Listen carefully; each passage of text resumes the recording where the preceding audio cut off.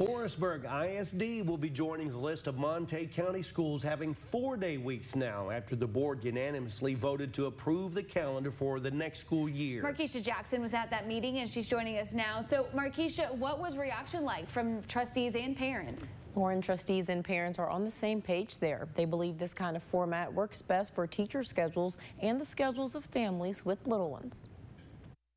4-day school weeks. It's almost becoming the new norm for school districts in Montague County as Forestburg ISD becomes the latest district to make the switch. A lot of the county was moving that direction. We didn't want to fall behind. We didn't want to lose our good teachers. Forestburg ISD Superintendent Jason Briles says approving the calendar for the 2023-2024 school year has been a process several months in the making. Now joining districts like Bowie ISD to now have some form of a hybrid 4-day week schedule next year. Bowie ISD Superintendent Blake Enlow says there's one good reason so many of these smaller districts are making this change. Our biggest approach for this was recruitment and retention of staff. The state of Texas is in a teacher shortage already.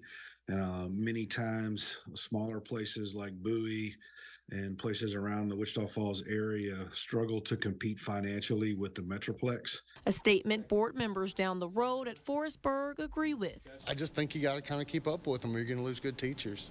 You know, and we have a really great staff. Both superintendents say this change still keeps education a priority and the kids first. The big question from parents was childcare on that 5th day. But Briles says the community has assured him that won't be a problem for many families. And it'll also save money that they can use in other areas. It'll save us about $850 a day for those 12 days between food cost, electricity, gas, water, transportation.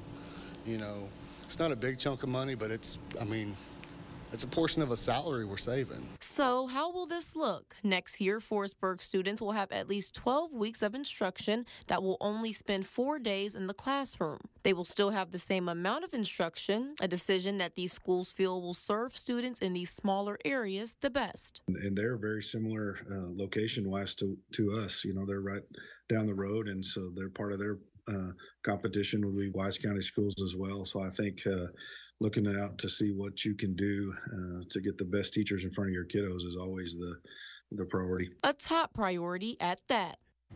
Now, St. Joe is now the only school that hasn't officially decided on a 4-day schedule for next school year, but they could be highly considering it. Well, when it comes to teacher incentive and attracting teachers, I would not be surprised if it's on the agenda there very soon. Okay, Markeisha, thank you so much for showing us what happened with Forestburg tonight.